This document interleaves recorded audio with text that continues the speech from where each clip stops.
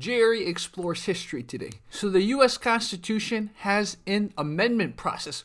What is an amendment? It's when you wanted to add something, either add something completely new or change something within the Constitution. So how does the amendment process work? You have the Congress, both the Senate and the House of Representatives. If 2/3 of the Congress decide that we need an amendment, they will propose an amendment, they'll draft an amendment. That's the first way.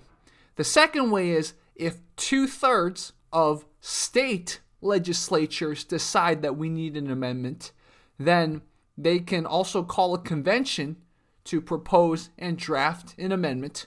So that's the first part, how to get into the process of drafting an amendment.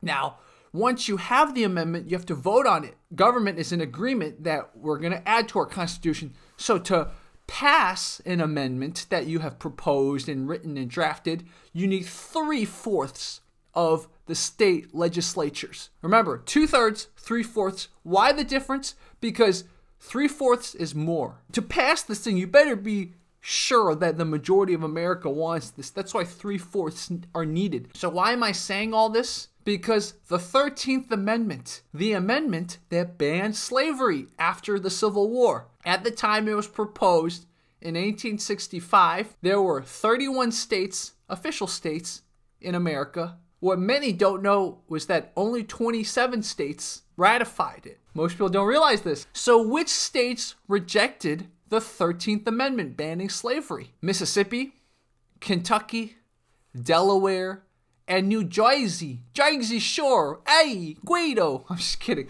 Anyways, so Mississippi, Kentucky, Delaware, and New Jersey rejected the 13th Amendment. So New Jersey ratified the 13th Amendment in 1866. Kentucky ratified the 13th Amendment in 1976. And Delaware ratified the 13th Amendment in 1901. This brings us to Mississippi. Mississippi didn't ratify officially the 13th Amendment until 1995. 1995, they officially decided to ratify it.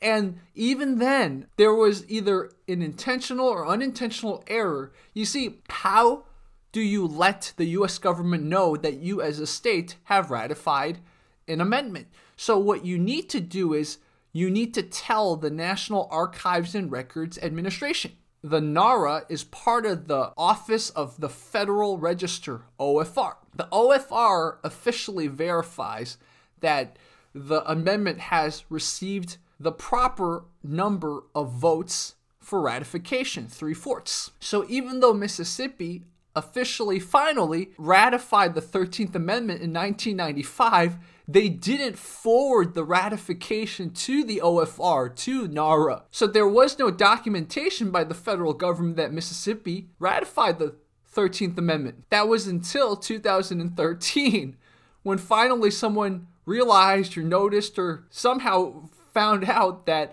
Mississippi hadn't notified the Federal Register that they ratified the 13th Amendment. So that is how, in 2013, Mississippi finally officially ratified the 13th Amendment. Pretty funny little tidbit in our nation's history, because in history class we're always taught after the Civil War, immediately we passed the 13th Amendment. Most of us do not know that a few states didn't ratify it, and one state didn't officially ratify it until more than 100 years later, almost 150 years later. Okay, this was Jerry Explores History. If you want more explorations of history, please let us know. Thank you so much. Talk to you guys soon.